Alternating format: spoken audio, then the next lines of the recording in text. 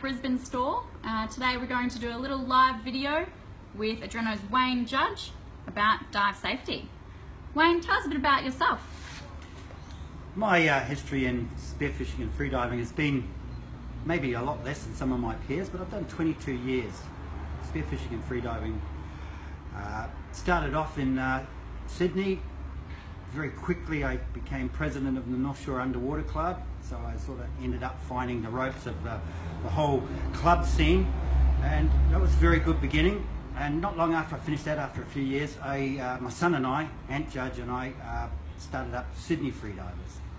And we had that going, still going now of course. It's a very strong freediving club, and mainly because he was really good at freediving and I had to make the choice whether I was going to do it or not, and it was very beneficial. What a great cross sport to do for someone who's spearfishing.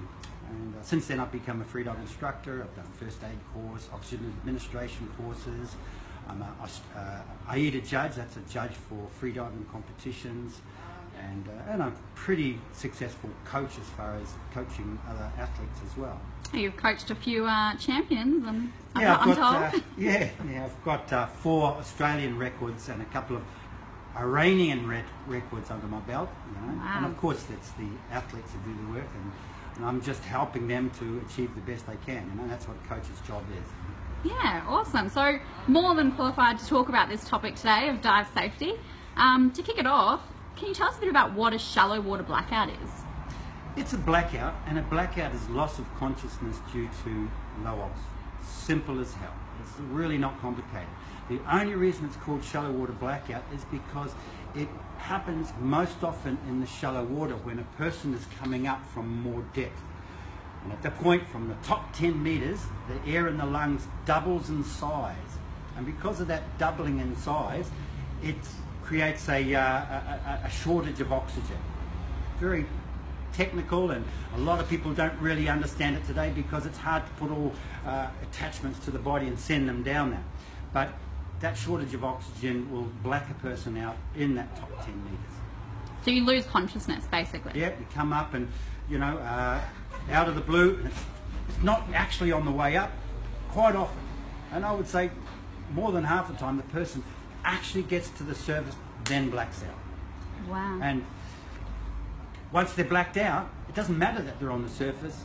The body will kick in and start to breathe at some stage, and at that point the diver drowns. Because they're underwater. Yeah, their face is underwater. They could have their back above and their face underwater, still drown. Yeah. Because there's no consciousness, nothing, not enough to say, lift my head out of the water. It's gone. You're gone. Person comes around and they go, what happened? You might be holding them up, and they go, whoa, what happened? What's happening? You know, why are you holding me? Where's my mask? You know? Yeah.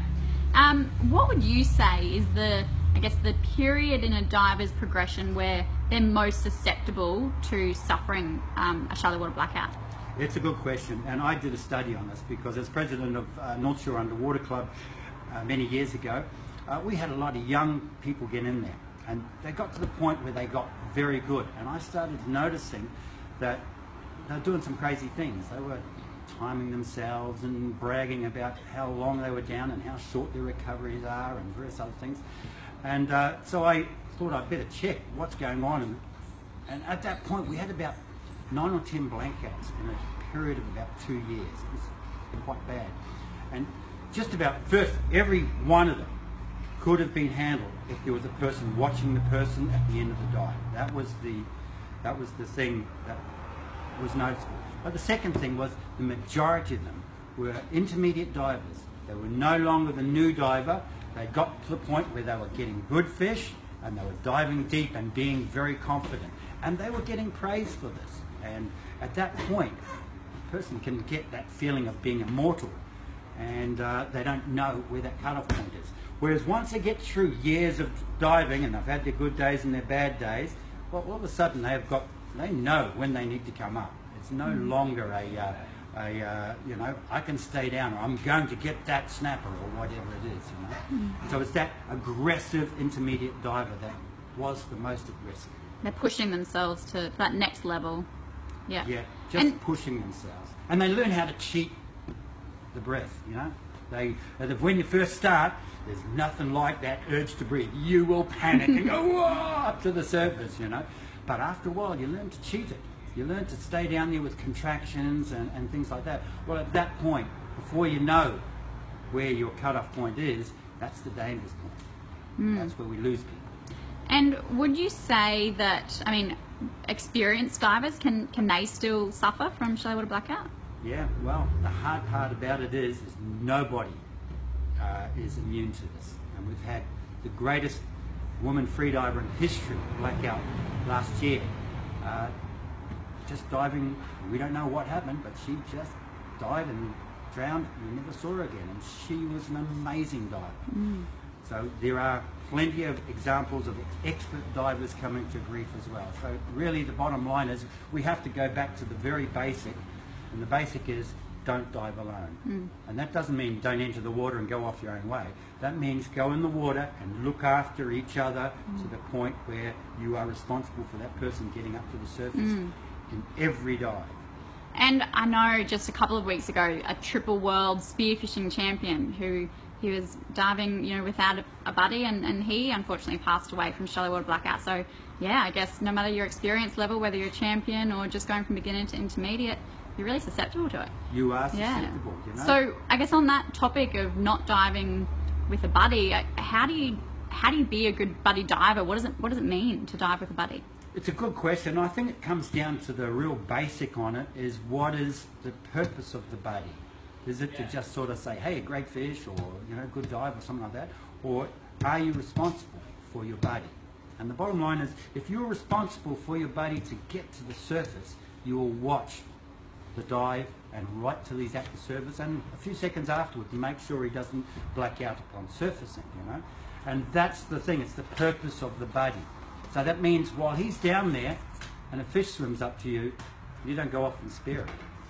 You have to really be disciplined on that, and that's really what it's about, knowing that if he comes to grief, it'll be on your shoulders. Of course it's on his shoulders as well, because he is the person who does the stupid act, you know, of going too far. But bottom line is the buddy's responsibility is for his buddy, and you've got to do that back and forth as the day goes through. Yeah. And I guess on that note as well of who's responsible for it, if I'm going diving, what are some things that I can do so that I'm protecting myself from blacking out as well, I guess in terms of my breathe up and all of those things? Well, probably the first thing to do is never hyperventilate. Hyperventilate, the definition of hyperventilate is taking on more oxygen, more breath than your body needs at that moment. So if you're doing what we're doing here, you do a couple of deep breaths. You don't need to do that to actually carry on here. So you've just moved into the realms of hyperventilation. The top freedivers in the world will come up, tidal breathe. They won't take 3 or 4 big breaths. They'll just go down and do their performance. Take one breath and dive. Why? Because they actually can go further. And it's a scientific fact on that. And so the bottom line is it's not so comfortable though, and that's what hyperventilation does. It gives you a more comfortable dive, but more risky. And that's really where it's at.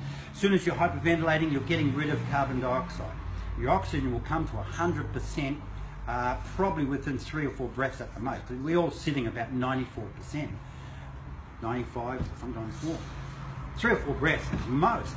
Maybe some people with big lungs, 1 breath and he will be completely 100% oxygen saturated. So anything after that is getting rid of carbon dioxide. Carbon dioxide is the trigger. That's the trigger that tells you when to breathe. So you might have this lovely comfortable dive because you've hyperventilated. If you get that trigger too late, and you might be coming up going, yeah, I'm going to the surface now, you're just starting to feel the urge, well, you might be 20 metres away from the surface, and that's enough for you to black out before you get there. So if you don't hyperventilate, you will get stronger urges to breathe, and this is what we need to tell us to get back to the surface. Yeah, it's your body's safety mechanism. Exactly, and that's probably the major thing, is don't hyperventilate. You know? Can you, I don't know if you can, but is there a demonstration you can give us of breathing yourself that would show this is perhaps a little bit what hyperventilation looks like? Yeah, for sure. I mean, I'm sitting here standing talking, I'm not using anything, this is usual. So for me, hyperventilation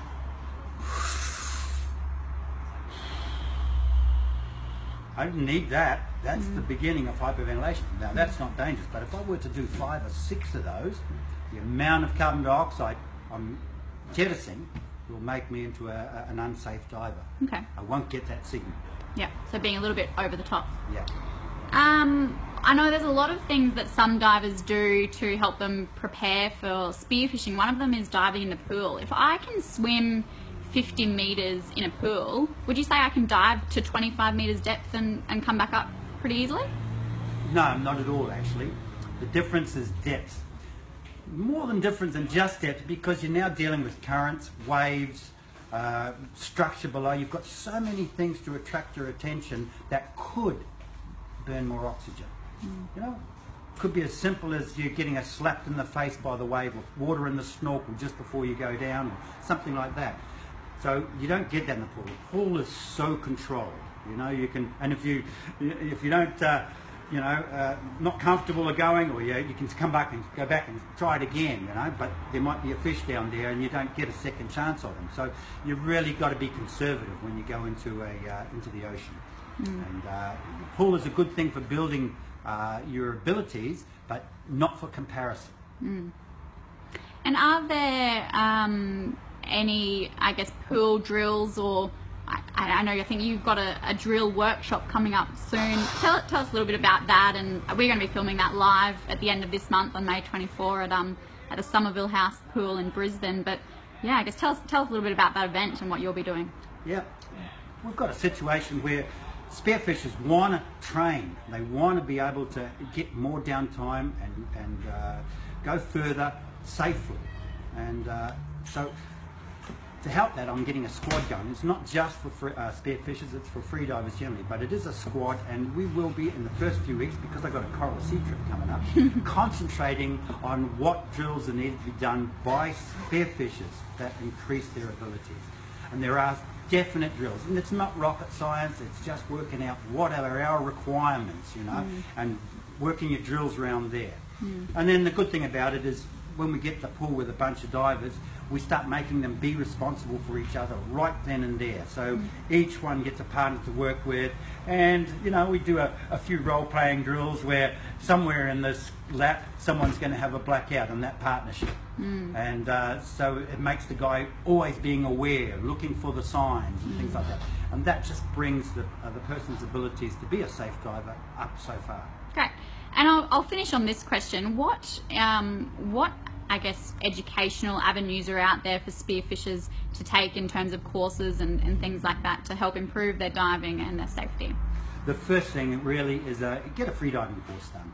You know, a lot of spearfishers know a fair bit anyway, because they've been studying it for a while. But a freediving course, to get past, you've got to drill your recoveries.